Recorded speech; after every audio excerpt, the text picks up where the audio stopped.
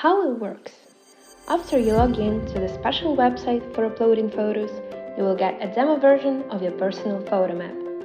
Now you can upload your photos and choose a map section which you want to fill in. You can adjust the photos the way you like it. Zoom in, zoom out, turn, etc.